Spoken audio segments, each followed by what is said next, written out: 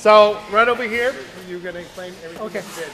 I'm gonna show you my last fight when I knocked the petrosium. That one. That technique, they're gonna work, pretty work when defense start. In Southpaw and right hand.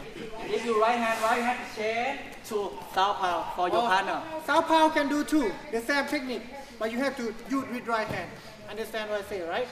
Yeah. And then I'm gonna show you the full technique first. I do ding, ding, ding, ding. Many people don't see I jump because I take little jump. When I hook, I take little jump. Not many people see that. And then I'm gonna show you slowly. When I kick to the body, my opponent, he tried to punch me. He tried to come closer. He tried to claw. Alright? I use two kicks. When he tried to claw, when the spread enough, I know he tried to punch me. I just move the head. Alright? I don't take the step like this. I just move the head with the hook. But I not use power in the hook. If I use power, I'm gonna lose my control. Alright? I just tap right here, hook, tap, and then I spring, and I turn back. I show you when he claw. Right here, spring. He tries to poke my jaw.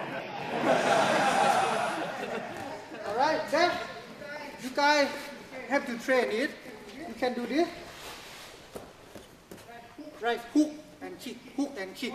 Because many people, they think when I hook, I'm gonna punch. Right? When I hook, I punch, he lean back. And he's gonna punch me back. That I learned from the video. I watch him many times. Learn your partner. Learn your opponent. It came planned, okay? Right here, if you use the right hand, maybe I am go down, not him. But when I hook, I use the kick.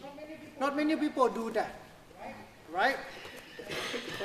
And then today, what you gonna do, right? Here, 1, 2, you're gonna punch. I hook and then jump. You guys try to jump and then turn. One more time this way. 1, 2,